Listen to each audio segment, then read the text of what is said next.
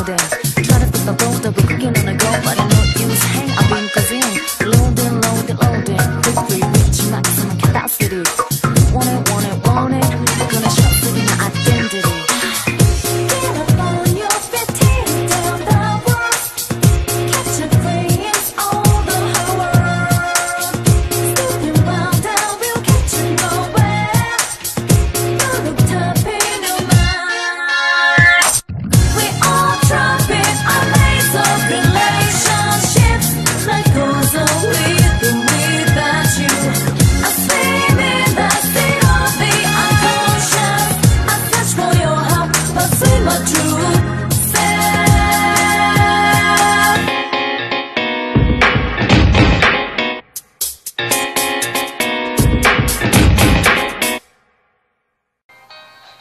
Hey, this is Joxiah'sTruthblade, and welcome to Persona 4 Golden's extra content of Jungian psychology.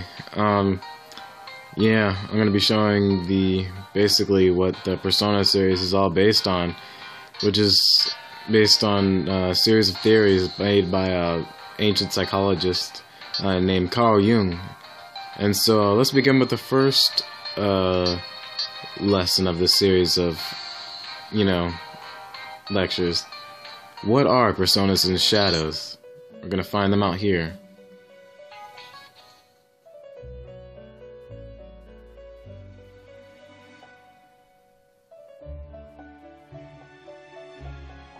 Hello there, it's time for Mr. Edogawa's TV classroom. This lecture is for those distinguished enough to tune in. I'm your lecturer, Mr. Edogawa of Gekkoukan High. You might be surprised to know that my day job is as a school nurse. Usually the students ask me about their health, but sometimes I get questions like this. Mr. Edogawa, what are personas and shadows? Apparently I have them inside of me. It was quite a shock to learn that there are students that diligent out there. After all, not many children would come to me asking about personas and shadows from Jungian psychology.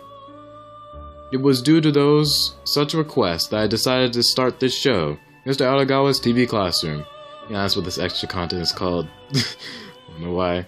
This lecture will cover Jungian psychology, and so you too can learn about personas and shadows, and much more besides. I call it, Everyone Loves Jungian Psychology. Let us study the science of the human mind that Dr. Jung built.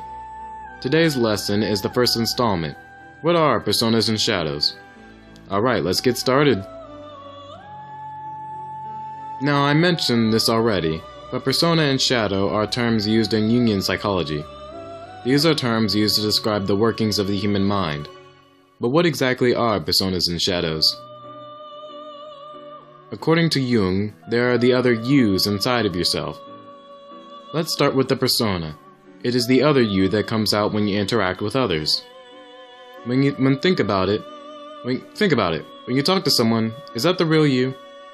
Or was it the you that the person you were talking to was expecting? Or the you that you want people to see?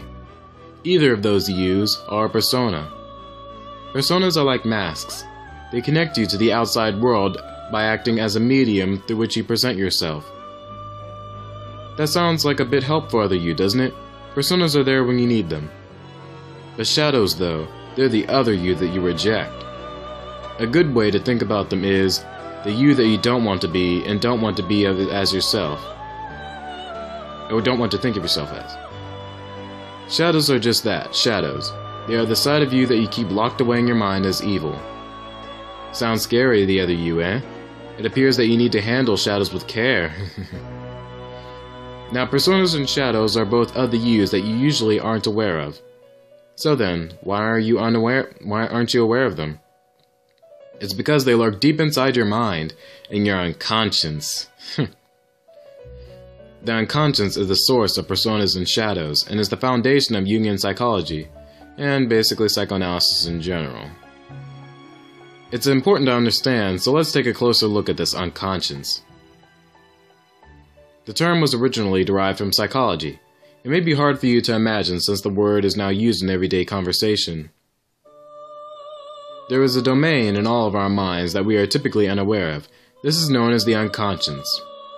And the unconscious is the source of the mind's activity. So you, and yes, even you, all have an unconscious deep within your mind, separate from the conscious mind you're aware of. The unconscious is said to be a much bigger than the conscious mind too, like the part of an iceberg that's underwater. You could say that Jungian psychology has been elucidating this vast unconscious. Are you all listening? Are you all still conscious? Sounds like something your psychology teacher would say. The unconscious, hidden deep inside your mind, it is a realm that you cannot explore that the power to change yourself lies. This power are the same yous inside your mind, the personas and shadows that I was just talking about. The other yous live in the unconscious, lying in wait for the chance to make it out to the conscious mind. Who are they really, and how should you go about handling them? These are the concepts I'll be introducing to you. Make sure you tune in. So far, we've covered the existence of the unconscious mind inside your mind, as well as the other yous known as personas and shadows which live there. Now let me add one thing to that, an important secret about the unconscious. This gets to the heart and the truth about your mind and the truth of the world, according to Jungian psychology. The unconscious within your mind is actually not just yours. Human minds are all connected, transcending time and space. In other words, man's unconscious is shared.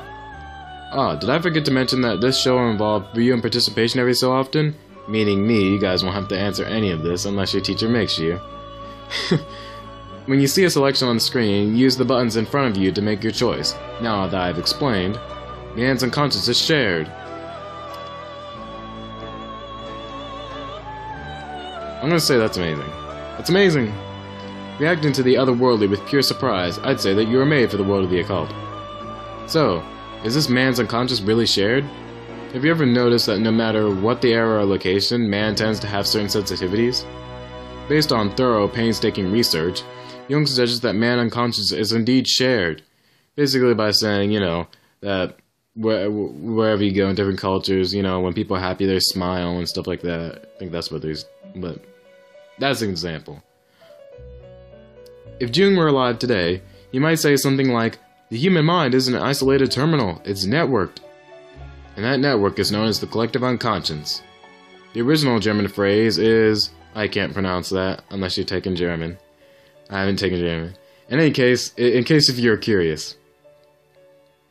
Now the other yous, the personas and shadows, to tell you the truth, they are deeply tied to this collective unconscious. I'll explain this term more later, but they are called archetypes, images born from the collective unconscious. It's starting to become quite a handful, isn't it? Collective unconscious what? Archie Major what? Speak English, you egghead. I can hear the screams from your heart. But by the time my lectures come to a close, you'll no doubt be saying that was so collectively unconscious. Man, he's starting to digress. Let's review a little, shall we? Use the buttons in front of you to answer. Are you ready? I shall ask thee. The hidden you within your mind. What is that part of your mind where it dwells? The unconscious, obviously. Very good, you passed that with ease, of course, come on. Though it's the most basic level of these lessons, let's keep going and deepening our understanding of the mind. Now then, it looks like our time is up. And the next time we'll dig a little deeper into the unconscious we talked about today. That's it for today. Yeah. So that's basically what the foundation is. And, these are just one type of psychological theories. There are many other theories out there. And it's just all interesting to know. So, yeah, we'll continue with the next one. And this next lesson is the unconscious. It's just there, the second lecture.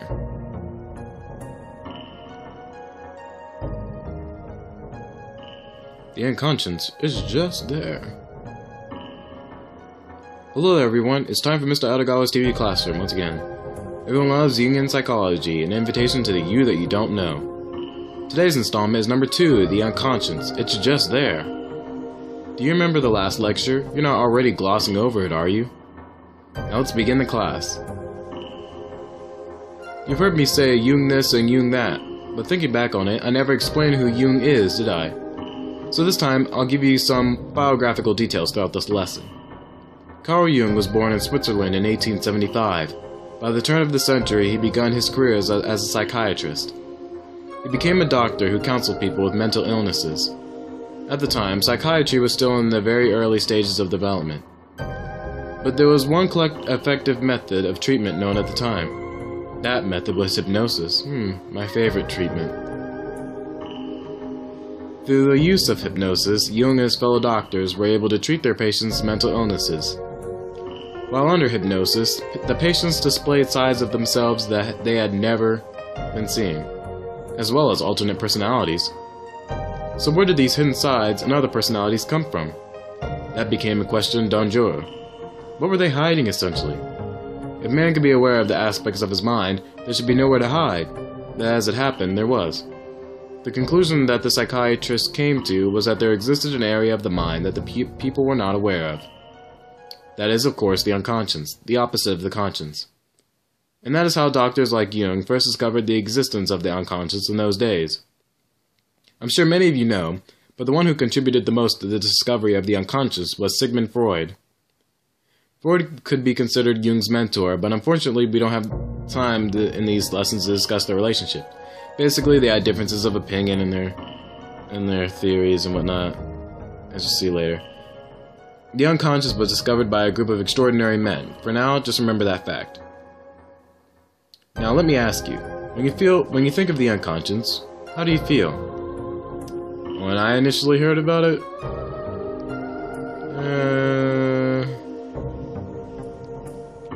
I didn't feel anything, but I should say that it's a little scary. Perhaps fear is the natural reaction. That which is beyond our own comprehension is always scary. It's like that in general. But perhaps your feelings about the unconscious will change after these lectures.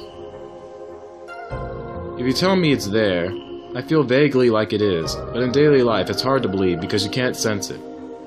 However, Jung and the others claim that you can detect the unconscious in your daily life even without hypnosis. One way is through slips, technically known as parapraxis. Things like a slip of the tongue or forgetting to do things fall in this category. You've been in situations where you accidentally called someone, such as your teacher, mommy, right? What you meant to say was Miss Psycho, but something slipped out. Something else slipped out. Yeah. The unconscious is closer than you thought. Like, yeah, it is. Another way to detect the unconscious is in dreams. That's easy to see, no? Typically, one dreams of things that are not possible in the real world. You may have surprised yourself before with dreams you have never experienced, haven't you? They were really beyond your imagination, weren't they? Something your conscious mind would have never come up with.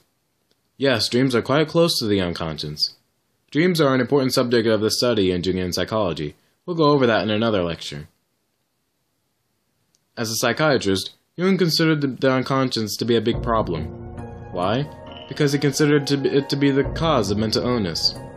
This is how he saw things. In a healthy mind, the conscience was in control, reigning in the unconscious. But for his mentally ill patients, the unconscious broke free of its reins and ran amok. Hearing it that way, you might think that the unconscious is a bad thing. But that's not how quite Jung saw it. An uncontrolled unconscious taking over is a bad thing, yes, but the unconscious itself is not innately bad. What led him to say this, you might ask? His observation as a psychiatrist led him to realize that the cause of mental illness was actually on the conscience side. When you suppress your emotions too tightly, or work too hard, or stress yourself to the limit, the unconscious makes its move. Essentially, when the conscious mind becomes overtaxed and unbalanced, the unconscious mind comes out as if to stop it. The unconscious compensates for the conscious when the latter overextends itself. Seen this way, the unconscious definitely seems like something you'd want to have. Its role is to balance the mind. Now then, so far we've learned to view the mind as divided into conscious and unconscious halves. Next, let's talk about you. The you of your conscious mind is referred to in Jungian psychology as the ego. This too is now a common term which makes things more complicated. But for purposes of this lecture, when I say ego, it will carry the Jungian meaning, or just psychological meaning. The ego is the center of the conscience and in most respect is the mind. But it is only you in the conscious sense. The domain as the ego does not extend to the conscience, to the unconscious. This will be a key point later on in our studies. So let me ask you again. When you think of the unconscious, how do you feel? Mad respect. Like what I've already had, really. There's the answer I was looking for. Good, it seems you understand. You can't understand the mind's true form without knowing and respecting the unconscious. Essentially, we are residents of the conscience, so our thinking is biased toward it. We take the conceited view that we are the masters of our own minds, when in truth, the mind is nothing but a tiny conscience working on the support of the unconscious massive energies. If you forget that, I'm sure you'll see now. Well then, our time is up. Next time I'll cover the amazing disposition of the mind, advocated by Jung. So ends today's lesson. Or just this lecture. Alright, and on to the third one.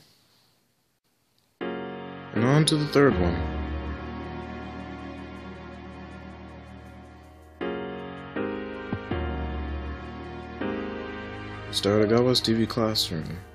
The unconscious beyond space and time. Hello there, it's time for Mr. Edogawa's TV classroom. Everyone loves Jungian psychology, an invitation to the you that you don't know. We're already on our third installment, the unconscious beyond space and time. Are you getting everything so far? You're not fast forwarding through my lectures, are you? Let's begin the lecture. This time we'll dig deeper into the unconscious. Last time I explained the existence of the unconscious. But to exist implies that there is a process through which it is created. Today's lesson will follow this process behind the creation of the unconscious. By doing so, we will close in on the shocking core of Jungian psychology. I'm sure this is obvious, but when we enter the world, we do not have an actual mind. Our minds are underdeveloped at birth. As a child grows, his mind develops and the unconscious forms. It is easy to understand the growth of the body and the growth of the mind are connected, right? But how exactly is the unconscious created? From the moment the unconscious was acknowledged to exist, it was believed to come from personal experiences. It doesn't come from nowhere. The unconscious is created through what personal experiences as he lives throughout his life. In a sense, it is a natural idea. As you build experience, you accumulate knowledge and emotions. In other words, memories and recollections. It was thought that the mental energy from these memories gathered in a realm outside of the conscience, creating the unconscious. Did you get that? Let me explain it in simpler terms. As people live their lives, they experience many things, but it's not like they remember everything that happened to them. There are memories you want to keep, but sometimes too much time passes. There are old memories. And abandoned memories, memories that you actively want to forget. To put it visually, the corpses of these memories pile up, forming the soil known as the unconscious, or something like that. At any rate, memories that fall from or are pushed out of the conscience forms the unconscious. That's the common theory. Regarding these abandoned memories that I mentioned just now, in psychology, this mechanism is known as suppression. It is the central subject of Freudian psychoanalysis, so let me give you a brief introduction. Jung himself also believed that the unconscious was built from a person's experiences. But as he observed his patients, he encountered an unconscious that could not be attained via personal experience. Scenery the people had never seen, creatures that don't exist, and events that have never happened. Patients spoke of the experiences they didn't have. You couldn't just file them under nonsense or reconstruct memory, so he thought about why things like this happened. He realized that something when he found one patient's delusion was similar to an uncommon form myth. Man's unconscious is shared. It was a groundbreaking thought, and Jung continued to test his theory. He saw several other cases in which the patient's delusions were similar to myths and legends. The existence of similar myths among regions that could never have met also points to the shared unconscious, like smiling or frowning, when you're happy or sad. With this proof, Jung advocated his theory of the collective unconscious. Let's take a look at the structure of the mind, split between conscious and the unconscious. We already learned that the mind is made of the conscious, which sticks out, and the giant, hidden unconscious. The unconscious is separated into the part that is created by a person's singular life, and the part that is shared. This middle part is the personal unconscious formed by the individual's personal experience. And the very bottom is the collective unconscious, the part that is shared between all people. We just talked about that. The minds of all people living everywhere is shared. It's a very strange thought, this collective unconscious. But it is the foundation of the mind, with you since birth. Because everyone's mind develops from the same foundation, this collective unconscious appears to be shared. Okay, everybody leaning on the fast forward button? Time to slow down. Hit play. This is an important quiz. I'm not sure how everyone who skipped the lesson can expect to answer, but we'll see. Are you ready? Alright, I shall ask thee. Jung believed the mind was made up from the collective unconscious and the personal unconscious and the conscience. A. Collective unconscious, B. Personal unconscious, and C. Conscience. Put them in order from deepest to highest. Well, it's collective, then personal, then conscious, so it's A, B, then C.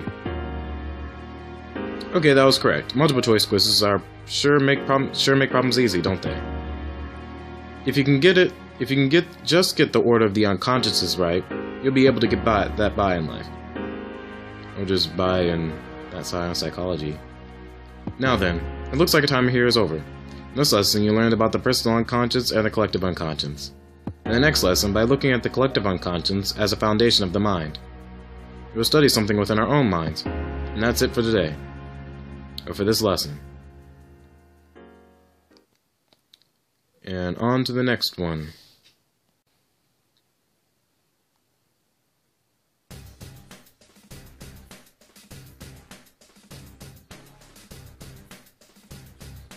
Archetypes, the structure of the mind.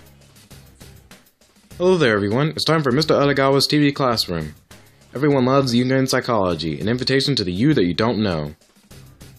Avoiding the eyes of the underground world order, here comes our fourth installment, Archetypes of the structure of the psyche. Huh? You want to know more about the world order that I just mentioned? I'll tell you about it later. And not really. Once again, he's digressing. Let's begin the lecture. For the past couple of lessons, I pester you with the explanations of the unconscious. So I think that I have at least succeeded in snapping you out of the delusion that you are the ruler of your own mind. My psychology teacher, Coach Weintraub, would say that's like, getting rid of the free will factor, of life, but, anyway. Today, we will further our knowledge. So let's focus our studies on the unconscious, particularly the collective unconscious. In our minds, we have the conscious and collective unconscious. You probably see that the unconscious is a deep ocean, a lonely place with nothing around. But Jung actually thought of it as a place filled with mind energy that can jolt your emotions. Why did he think this? It's because he discovered a special property held by the collective unconscious. We've already studied that the collective unconscious is shared by mankind, and that has been there since birth. So in the deepest part of the collective unconscious lies the beginning of the mind, created at birth. Now then, what's in there? The beginning of the mind has the basic elements needed when the mind develops. The power of the mind, the ability to recognize patterns. Jung called these elements archetypes. What allows for this basic ability of the collective unconscious to recognize patterns is archetypes. Jung says that the collective unconscious is made up of archetypes. In other words, archetypes form the collective unconscious. There are, in theory, limitless archetypes, and Jung names some of them. Let's take a look at the example archetypes. I told you earlier that Jung found the collective unconscious by finding a pattern in myths and old tales, right? The pattern itself is the classic example of an archetype. For example, in most ancient religions, there is a mother goddess that is worshipped. There have been statues and pictures of mother goddesses found in ancient ruins. Man has felt this motherly image since ancient times, and is an archetype that has been created in our minds. Now then, about the image of the mother. What function does it hold as the foundation of the mind's power to recognize patterns? Try this out. Think of the concept of the mother inside your mind. You think of the power to give birth, the power to love, to hold someone dear, right? This archetype that creates this motherly image is known as the Great Mother. Of the infinite archetypes, it is one of the more important ones. Interesting, isn't it? You're still wondering about the world order? Well, you just have to suck it up this lecture. No, I don't wonder. Next, I'll do a quick explanation of some of the other archetypes.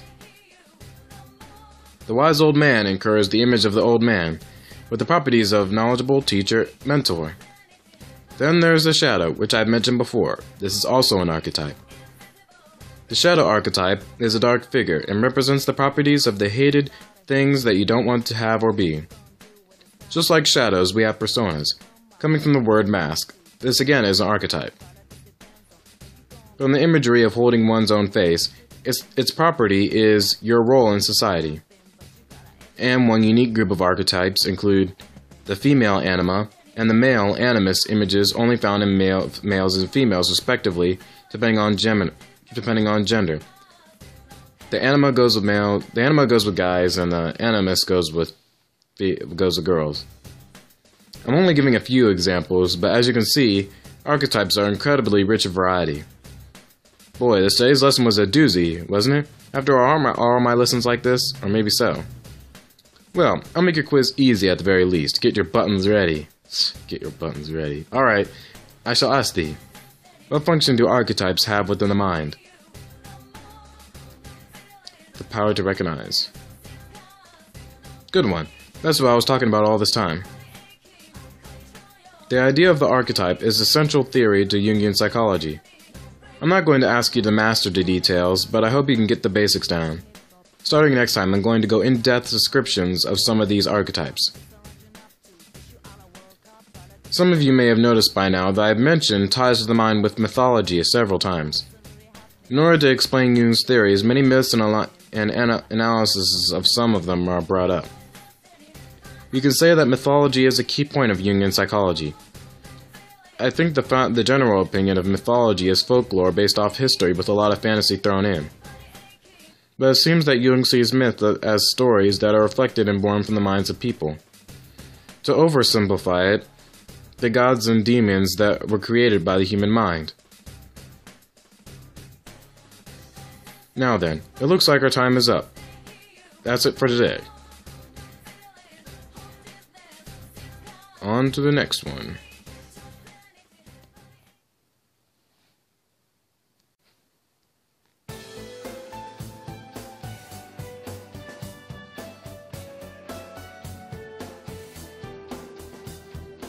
The nature of the shadow.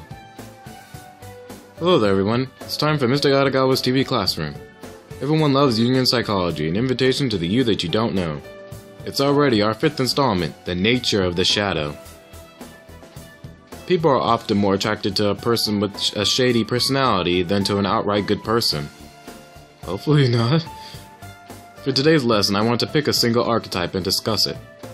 That archetype is the shadow. Quite a charmer, hmm? Now then, let's begin the lecture.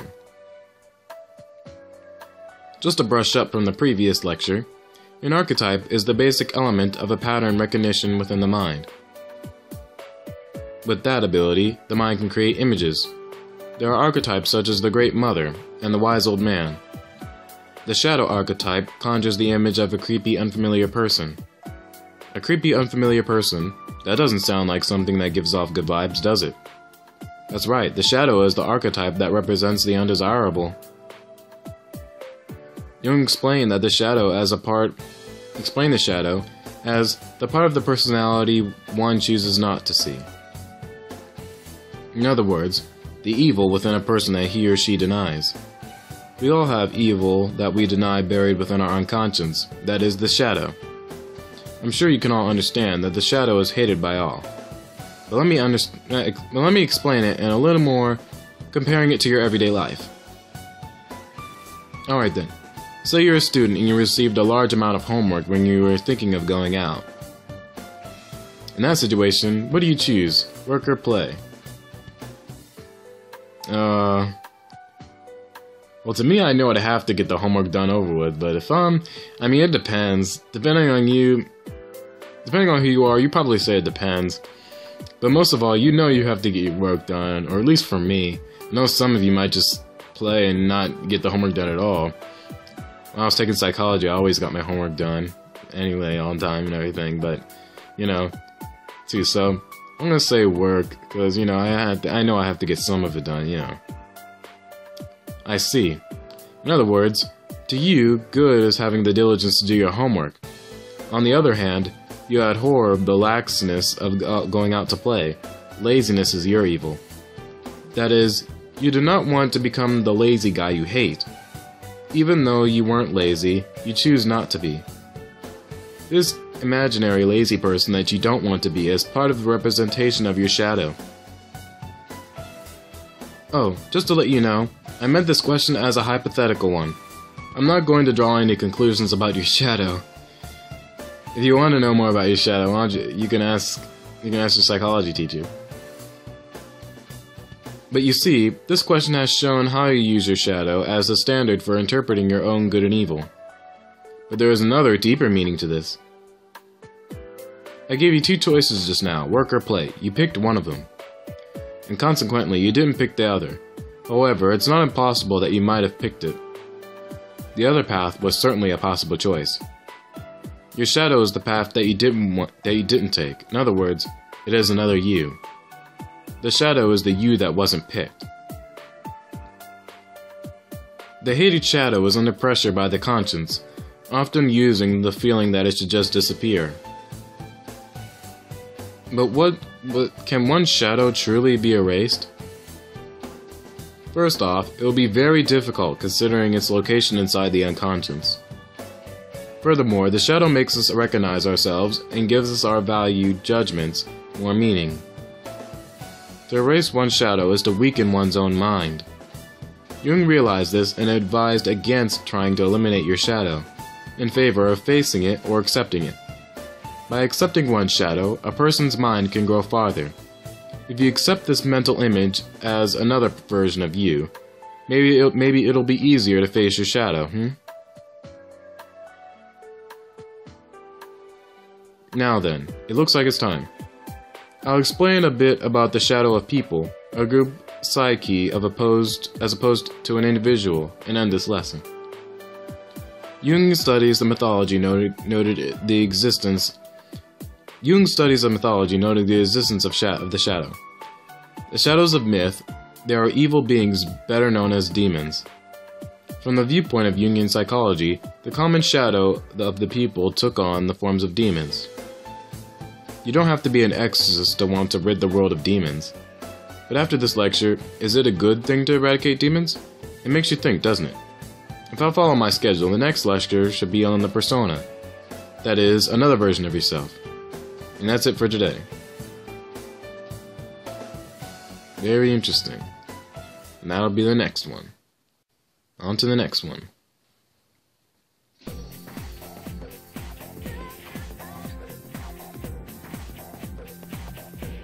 Personas and Sociability.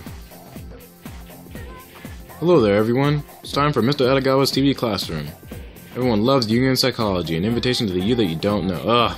You know what? I'm just gonna save time, and, well, you know, you've all seen this before, so I'm just not gonna say it from the beginning of the stuff. This will be our 6th lecture. We are at the halfway point. Today's title is Personas and Sociability. Deep within our minds lies the collective unconscious shared by all mankind. It is made up of the basic archetypes. I want to introduce another of these archetypes to you in this lesson. Last time we discussed the shadow. This time is the persona. The title kind of gave it away, didn't it? Now let's begin the lesson. The not so common word persona comes from the Latin word for mask.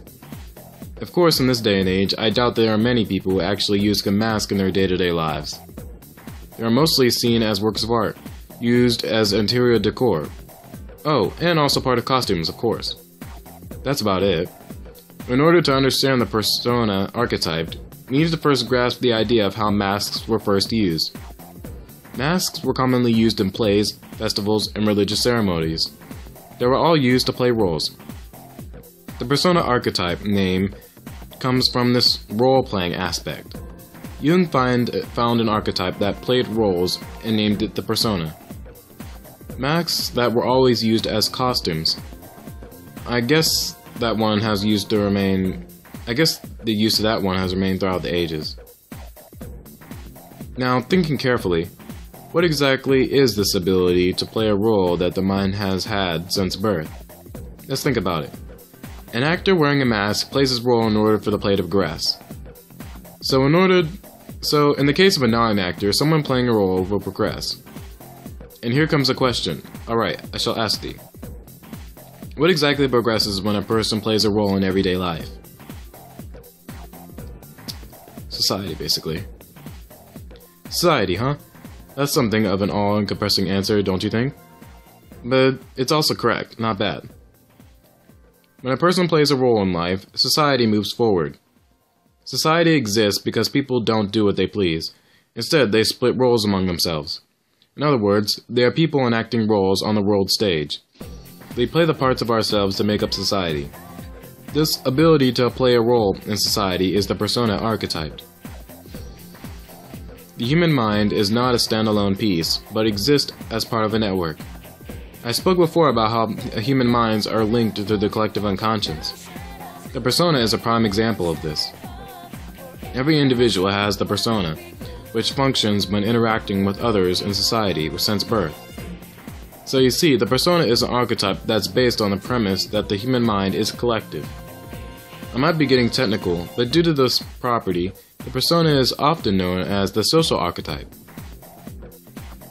Now, when I say humans have an innate ability to connect with others, it makes the persona sound epic, but on the other hand, it presents a problem to people, especially you young ones. We're able to smoothly engage in society by using the power of our personas to become someone else. But that also means that society doesn't necessarily need you, so long as there is someone to fill the role you play. The persona, then, is the denial of the will to live as your true self. It teaches you how to become someone else that isn't you, so that you can survive in society. The persona acts as a mediator between your inner self and the outside world. When young people first enter society, many of them ask themselves, what does it mean to be me? Especially as teenagers. Here is where the ego and the persona act in opposition of each other. What should I do? What should you do? That's quite a difficult question. This clash between the two yous happens within your psyche and shapes your life in a sense. Let me give you an example so that you might better understand this a little better. Say a person wants to contribute to society and lives with a persona as an unselfish person. For example, as a policeman or a teacher. That's easy enough to imagine, right? That person, using the mediator known as his persona, started living a reasonable life, making his compromises with society. I'm a teacher, so I should live like this. That man's a police officer, so he's this type of person. If we know a person's role, it makes interacting with him go more smoothly. In this way, your persona helps support your social life by making it easier for others to relate to you. The persona seems useful enough, but in that usefulness lies several traps. Donning the mask of the persona also means the suppression of one's own ego. If the mask does not fit you, your mind will weaken, and it will have detrimental effects on your health. Wearing a mask that does not fit becomes a burden on you. Also, spending too much time in your role can cause you to lose sight of your true self. For example, as our subject dons the mask of a teacher, he begins to act as one outside the school, and even at home. This becomes an instance of a person who has been taken over by his persona. So, while the persona is useful in life, there is a danger of it weakening your mind, or overtaking it altogether. It's said that the ideal relationship between ego and persona is one where the ego controls the persona. Having multiple personas and using them masterfully leads to a rich life. You should all begin seeking out new personas to take on, and live your lives with many choices. Having many roles in life. Now then, it looks like our time is up. I guess I should remove my mask as a lecturer as well. Yeah. And that's it for today. For this lesson. Yeah, that's what we struggle with as teenagers, trying to find our roles. Anyway, on to the next one.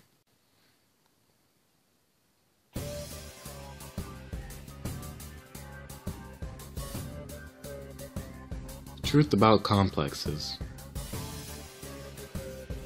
Hello everyone, it's time for the, yeah we know, next lesson. Yeah, everyone loves Jungian psychology.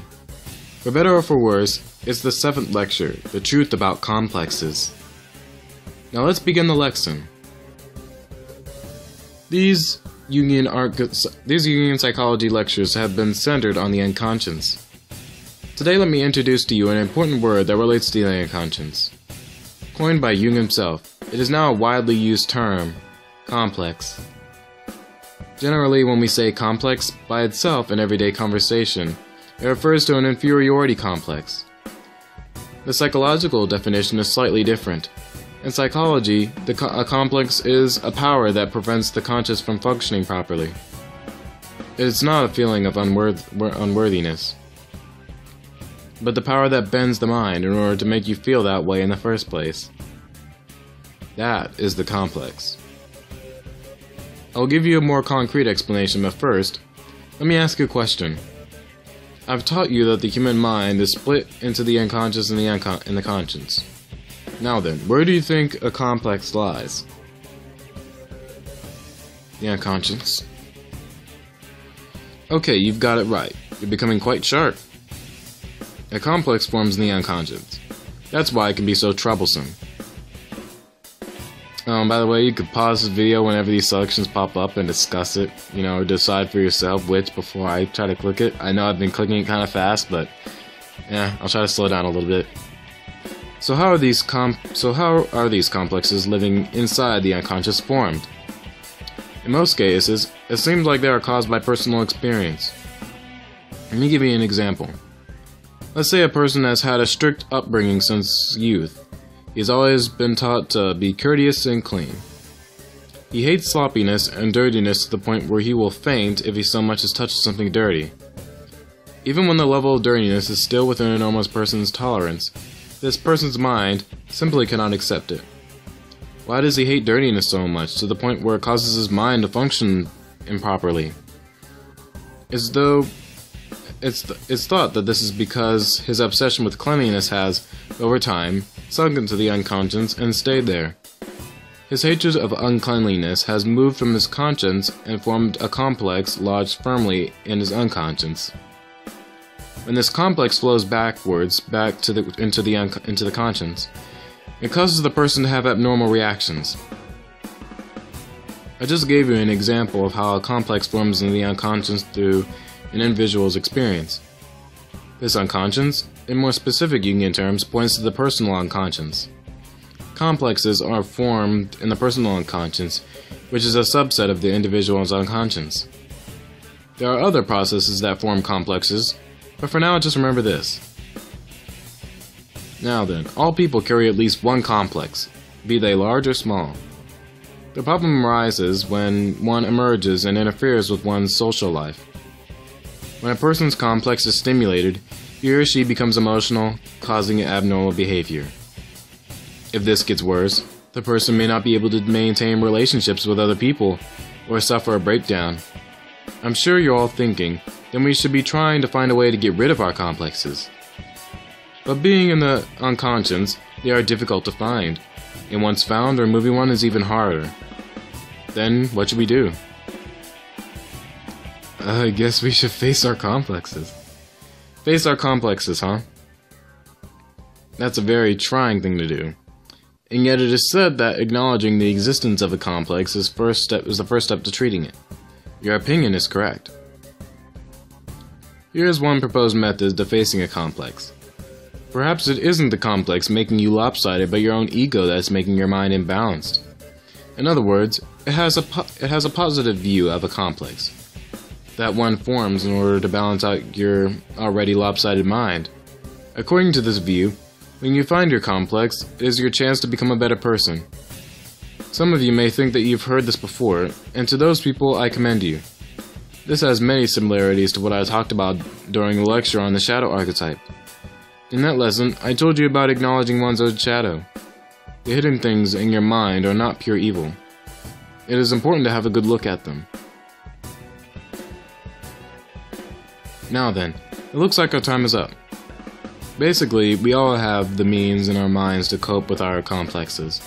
If anyone's worried by this lecture, there's no need for pessimism. Just face your own mind. And that's it for today.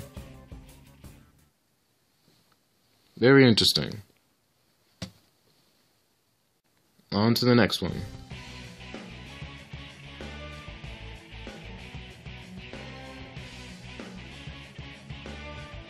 Psychological types for beginners. Hello there, everyone. Yeah, we know it's time for Edogawa's TV classroom. And yeah, everybody loves you, or at least I do. I don't know about y'all. Before you know it, here is the 8th installment, Psychological Types for Beginners. I'll be sure to ask questions that don't violate any doctor/patient confidentiality laws. Now let's begin the lesson. I know the lesson is just beginning, but it's time for a question.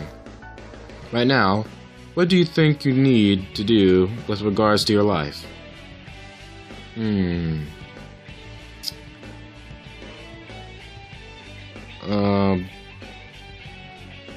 more about myself? I mean, I could always make friends, but you know. Oh, I see. Next, we have another question. Please use your imagination. Say you're going to see an art unveiling at an exhibit of incredible paintings. This particular painting is one that no one has seen yet. The moment you see this painting, which of these do you think your mind is going to do first? Don't think. Go. Decide whether I like or dislike it, figure out what it means, try to see what it looks like, or get inspiration from it. Figure out what it means. Me. Alright, that's all I need. We're done with the questions. Still, it's hard to come up with the gimmicks on such a low budget. Still, that's the fate of public access TV. You can find better tests online. I'm sure some of you have figured it out now, but I ask those questions to find out what type of mind you have. It's like those commonly found personality tests. Like the Myers-Briggs, you know, basically. In fact, you could say that this method of categorizing people's minds itself was made known by Jung. He is the original personality tester. So today's lesson is the psychological types Jung used to categorize people. He thought that 2 aspects were useful in categorizing the mind. The first is the direction that the mind's energy faces, and the other is the way the mind functions. It may sound a bit confusing, so allow me to expound upon both of them. Oh, you want to know the results of that personality test I gave you? I haven't forgotten about them. Let's wait until after the lesson. The first one, about the direction of the mind's energy. People's interests face either outward or inward. Are you more inclined to be interested in the outside world, or do you tend to think internally? That's the difference. Have you ever heard of the terms extroverted and introverted? That comes from Jung's theories about personalities. An extrovert likes to talk to people and strives to learn about the latest fads. Conversely, introverts like time by themselves and approach new ideas with caution. The second subject used to categorize the mind is the way the mind functions. This basically is, what will a person's mind do when interacting with something? Jung split the results into 4 basic categories. These are the psychological functions. It is impossible to explain all these in this lesson, but I'll give it a try. In technical terms, the 4 are feeling, thinking, sensation, and intuition. To simplify them, when a person sees something, deciding whether he hates or likes it is feeling. Trying to reason about it is thinking. Trying to perceive it through shape and color is sensation. And connecting it to other unconscious thoughts is intuition. Still too difficult, eh? Let me give you an example. Say for the moment I have a piece of bread. I like it, I want it, would be feeling. Can I eat it, would be thinking. That's about 4 inches long, would be sensation. That would be good with a hot dog, would be intuition. That's how the 4 psychological functions work. So you see, extroversion, introversion, and the 4 psychological functions. These aspects help categorize your mind. 2 times 4, that means there are 8 types total. These aren't all the types. There's other 2 that's been added, the perceiving and judging. And you can find those most Myers-Briggs tests. The most accurate one I recommend is like the one from humanmetrics.com. So yeah. Now, from the questions that I asked you at the start of the lesson, you are an introverted thinking type. I kind of knew that. I took another Myers-Briggs test, in my psychology class, and it was the same thing. Well, it had more with it. It was like INTJ. Many philosophers are said to be this personality type. Interesting. As a warning, this is just a general tendency. It does not explain a person in detail. Yeah, everybody's much more complex than that. This could be a good first step in analyzing the mind. However, it's pointless to rely on this as a guide and completely ignore the complexity of the human mind. I don't want you to get the wrong idea about these tests. With his type theory, Jung didn't want to merely split the mind into categories, but to showcase its special properties. Specifically speaking, that the conscious and the unconscious regulate each other through a method called contemplation. The 8 types are based on the conscience of that person. But that doesn't mean that a person can't have other extrovert and introverted properties or other psychological functions. They still exist in the unconscious and just don't show up on the surface as much. For example, have you ever agreed with someone with the personality type that is opposite of yours? This is because the other traits that lie below your conscience are working to help you understand. You are using another power outside of your personality, literally unwittingly. The unconscious and conscience contemplate for one another. I'll mention this again, so be sure to remember it. But still, the human personality is an interesting subject. We tend to judge people based on the aspects of personality that we see, but Jung tells us that doing this is bad. If you truly study the mind, it makes you a more benevolent person, like me! Now then, it looks like it's time. That's it for today. And on to the next one.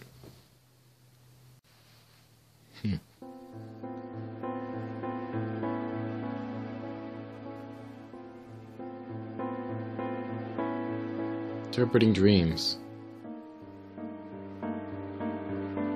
Hello there, everyone. It's time for Mr. Edogawa's TV classroom, and yeah, we are in the 9th installment, coming up on the home stretch. This time, we're discussing interpreting dreams. Now let's begin the lecture. So far, we've discussed archetypes and psychological types, things that Jung was famous for.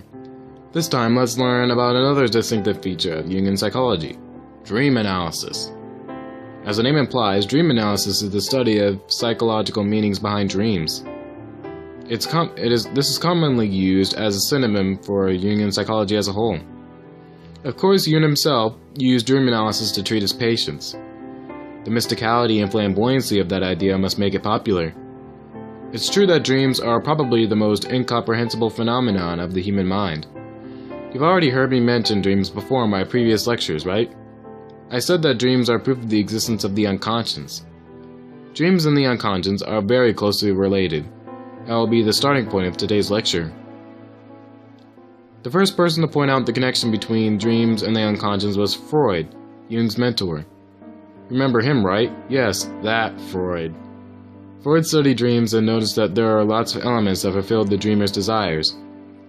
He thought that the dreams were phenomena, where the desires of the unconscious relapse into the conscious during sleep.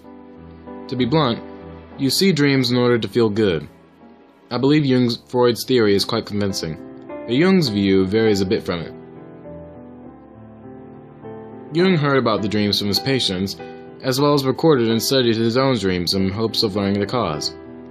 The core of dreams is the basic property of the mind's function, something Jung himself theorized. I talked about this with the personality types. Do you remember that? What Jung saw as the mechanism behind dreams is the mind's tendency to contemplate. In other words, he believed that dreams occur due to the power of the conscious and unconscious contemplating for each other.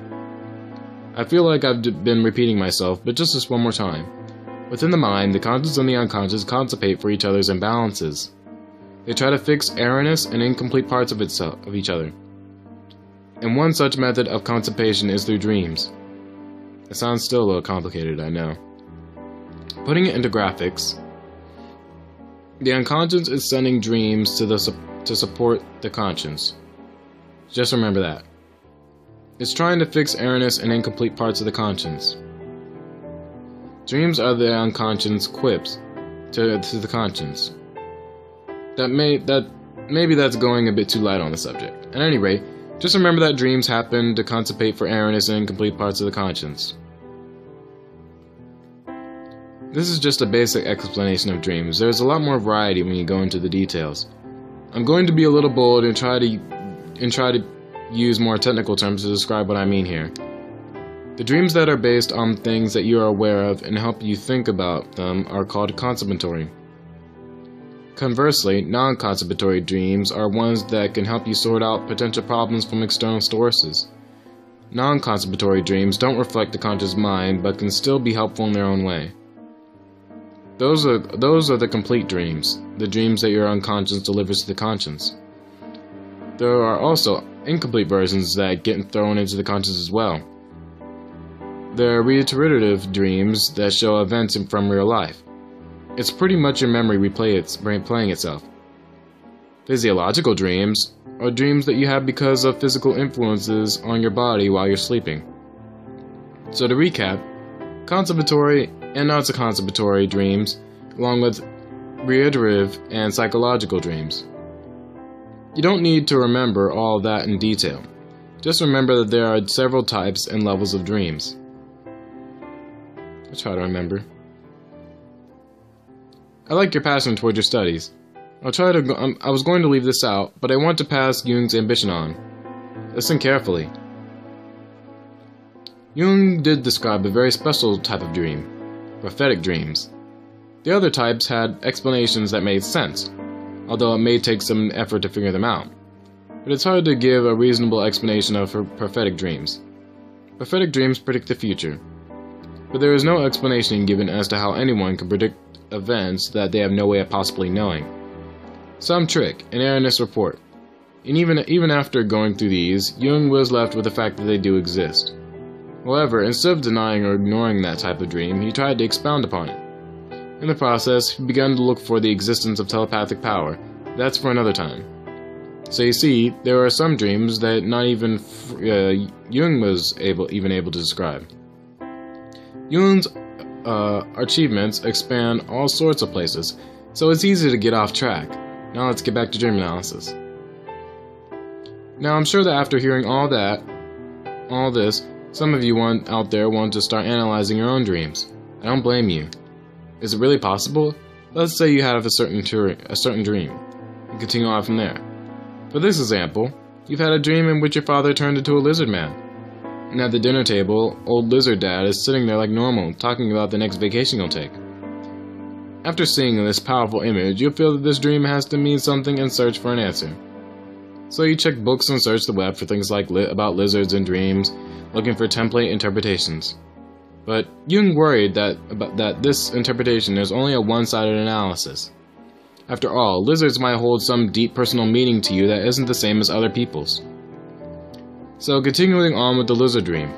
Are lizards too creepy? Should I change lizard dad into a marshmallow man for this example?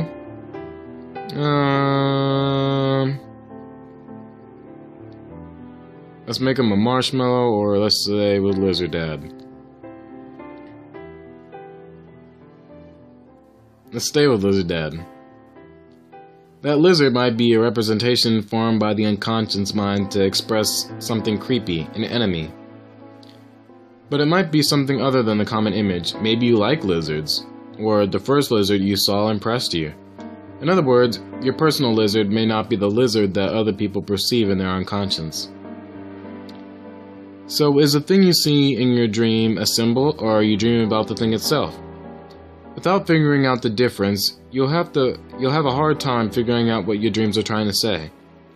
That is to say, your unconscious is calling out to you, but you either aren't hearing it or are taking it the wrong way.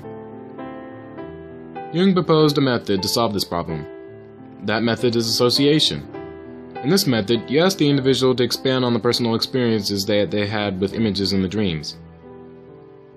In regards to the lizard, what do you think of when you hear the word lizard? What did it look like?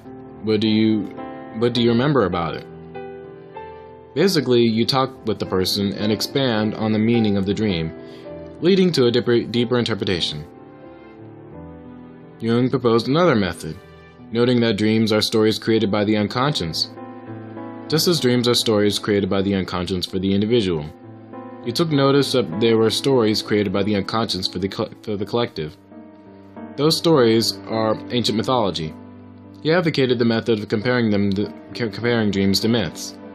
This is known as amplification.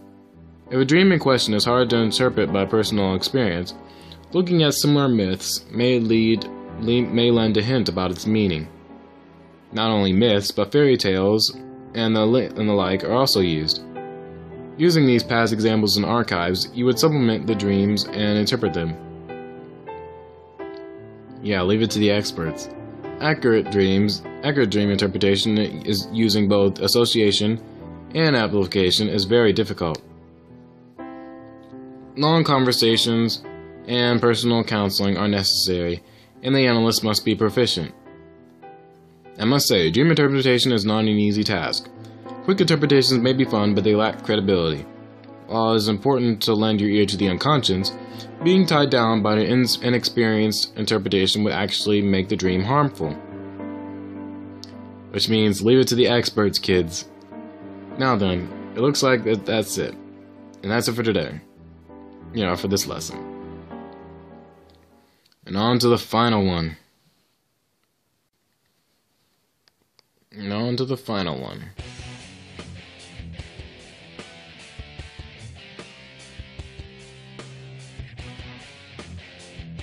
Deeper into Jungian psychology. Hello, yes, it's the final lecture. Everyone loves Jungian psychology, you that you didn't know, no. In this final lesson, our grand finale, deeper into Jungian psychology. Is this ever going to end? It's hard to say, isn't it? Well, yeah, it ends with this. This mostly tells about Jung's life. Looking back, the unconscious, the collective unconscious, the shadow and persona archetypes, complexes, personality types, and dream interpretation. I've managed to introduce the main points of Jungian psychology to you. If you're a high school student, it might have been a bit difficult. It might have been a bit hard for you, unless you like it. But you did well to come this far. Though I think we can ease off with the lectures. Some of you might want to go even farther, get promoted, molt. For those people, I'll be glad to show you the next step. So today, we'll talk about the power that helped Jung formulate his superhuman-like theories. And it's a bit weird, I'll warn you. His interest in the mystical, what you would call the occult. From the start to finish, his life has always been influenced by occult-like things. That was his fate, it was in his DNA. He was born in the Switzerland countryside to a family that was close to spirits. To be more specific, his father was a pastor and his mother was from a bloodline that could sense spirits. I think it's safe to say that this environment helped him foster an interest in religion and the spiritual. In fact, he did experience something psychologically important. For instance, when he was 3 or 4 years old, quite young, he had a dream he was unable to forget. It was a terrifying dream. In a throne room, past an underground tunnel, he saw a giant pillar of flesh known as the Man-Eater. That dream may have been the starting point for this passion towards dream interpretation. On top of that, Jung took notice of another personality within himself at an early age. This other personality was an old, dignified man who constipated for his feelings of inferiority as a boy. This sounds a lot like the proposed archetypes he later said. The wise old man, doesn't it? Yeah, it does kind of sound like it. It can't be said for sure that Jung's blood or upbringing caused this, but throughout his life he had multiple experiences with poltergeist phenomena. A poltergeist is a ghost, basically, that causes pranks. Some cases include his family oak table splitting into two and a steel bread knife shattering. Jung was also interested in the paranormal from a young age.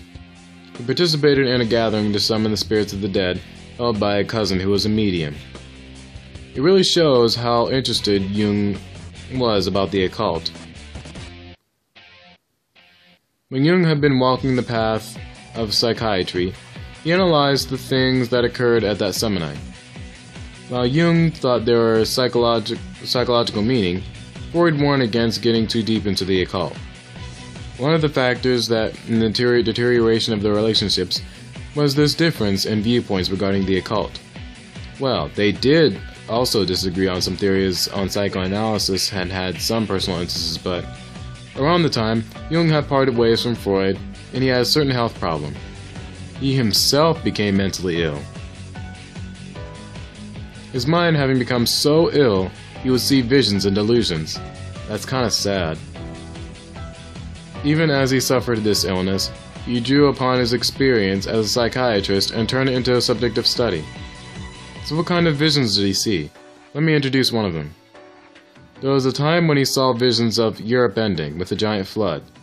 A few months later, the First World War broke out. His vision became a reality. It sounds like a prophetic dream, doesn't it? Jung interpreted this occurrence as the result of the unconscious sensing the oncoming danger of the war. During this time, he also came across ghosts. According to him, after a group of ghosts burst into his house, he then spent 3 days writing an essay. In a sense, he acknowledged the existence of ghosts. But he saw those ghosts as projections of his unconscious. Treating people as a psychiatrist, sometime he came into experiences that surpassed rational thought. Jung was interested in things like that as well. I will relate a well-known anecdote about Jung as an example. This happened when he was talking with a female patient interpreting her dreams. She was talking about a golden scarab in a dream, and at that moment, an actual beetle flew into the room. When this occurred, her mind was altered, and so was the treatment. Jung took notice of this mechanism of coincidence. This meaningful coincidence leads to synchronicity and constellation. Jung intertwined these archetypes and theorized about well, skipping that, maybe another time. Jung also was interested in Eastern religion and ideology, which was a rare study at the time. Hindu philosophy and Zen ideology. Chinese fortune-telling, alchemy. His inspirations came from everywhere. Take the mandala, for example. That's a type of art in the Buddhist and Hindu religions, usually with many gods and Buddhas drawn on them. He realized that there was a similarity between the structure of that art and the treatment he underwent during his illness. Jung knew from his experience that you can see the statue of the state of the mind through painting a circle. He found a common point between drawing a circle and mandalas. It seemed he tried expanding his knowledge of relations that science couldn't explain by reading the I Ching, a Chinese system. Jung's ideas of synchronicity and meaningful coincidences were influenced by the I Ching. Now then, when talking about Jung's achievements and the occult, you can't not mention alchemy. Alchemy is a magical technology that people dreamed of long ago, famously to turn lead into gold. Jung interpreted the principle of the process as a representation of individualization. The influence of alchemy on Jung is obvious, as he left several works on alchemy. He really took an interest in the alchemic concept of the union of opposites, things of the opposite properties eventually becoming one complete object. That idea became one of Jungian psychology's roots. Going this far in, you almost feel as all this talk of the occult study is rather mild. Jung built up his original knowledge not only through psychiatric study, but by digging deep into the occult. He sure had a lot of energy. Yeah, he sure got sidetracked too, it sounds. Not only did he take on ancient things like mythology, but he also integrated new mysteries into his studies, modern mysteries such as UFOs. Their very existence is doubtful, but Jung tried to explain on the existence of UFOs. And his results were, well, I'll make this short. UFOs are the icons of postmodern society, and and anxiety, coming from the collective unconscious. UFOs are the modern-day Mandela. To sum it up, perhaps you'll be able to understand what that means with the knowledge you've gained through these lessons. To illustrate how deeply Jung delved into the experiences of ancient ideology and theology. In his later years, he attended Eranos, an intellectual exchange for all sorts of thinkers all across the world. He directly and continually exchanged ideas and opinions with some of the best scholars in a number of fields. Jung associated with a variety of famed minds, even outside Eranos. The author of Hesi, the physicist Pauli, and many big politicians were among his associates outside of his field. His achievements, influenced by a variety of people, have surpassed the borders of psychology and psychiatry. His work is not limited to psychiatrists, philosophers, authors, and artists as well found inspiration in his works.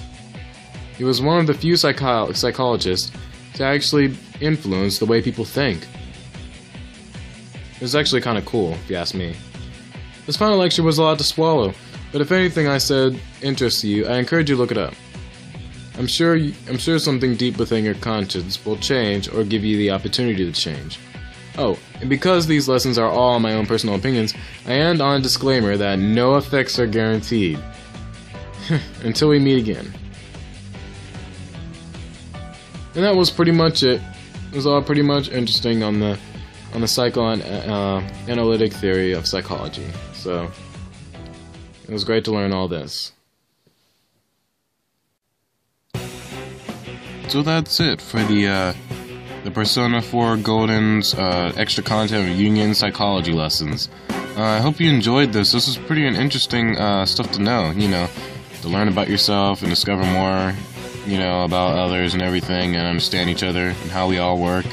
But if you're curious about what your persona and shadow may actually be, one of the first steps you want to do is that I've already posted the link to humanmetrics.com, a Myers-Briggs test at the bottom, and from there, you can pretty much take the test and figure out the results of one of your 16 personality types. And, all you have to do is just figure out what your personality type is. Like, for example, mine was INTJ, and all you have to do, you can find out more about the results of what your personality type is, and then you can pretty much go to the second link which I posted, which shows Shin Megami Tensei wiki page, full of, that has a list of the arcana, where you can scroll down and you'll find the arcana, and you could pretty much match the you pretty much match what your personality type is to the arcana that's listed, and then you could go back to, the second page was the just a different website, not the wiki page. That was the third link. The third link is the wiki page, and that's when you'll click on the arcana that matches your personality type, and from there, all you have to do is choose which persona relates to you the most from the list within the arcana from all the games. You don't have to choose one from just one or two, and that's pretty much it. And if you want more details, if you want any more specifics about this, just send a comment in the comment section, and answer anything. And you could also see what your shadow is from this. You could look up what the shadow of your personality type usually is, or you can pretty much go to the reversed arcana on the wiki page and figure out what it is, or you can just look inside yourself and see what really bugs you. What really bugs you about yourself, because that's what your shadow really is. And it's all really interesting, and see if it matches up with any of the other information you find. And please answer these questions as honestly as possible. The more accurate your results, the better you'll be. And so that's all I have. So anyway, thank you guys for watching. I'll see y'all later.